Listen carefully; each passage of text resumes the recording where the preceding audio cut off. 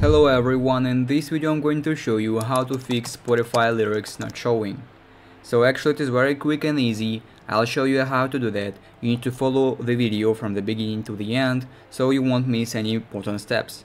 So first of all we need to go to the Spotify, and now as we are on our home menu, we need to click on our profile picture in the top left corner. So now we will see these three buttons. Here we need to click on the very last button here, settings and privacy. Now you will see this list of settings. Here you need to choose storage. Just simply scroll down a little bit and click on storage right here. And here basically we need to clear the cache of the application, because cache is maybe the reason why you get this type of problem. So it may cause some bugs and problems, and clearing the cache will resolve your problem.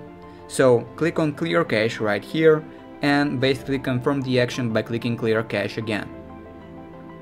So once the cache is cleared, you need to close the application and go back and check if everything is fine now. And basically that is how you can fix Spotify lyrics not showing problem. If you found this video useful, leave a like and subscribe to the channel. Thank you.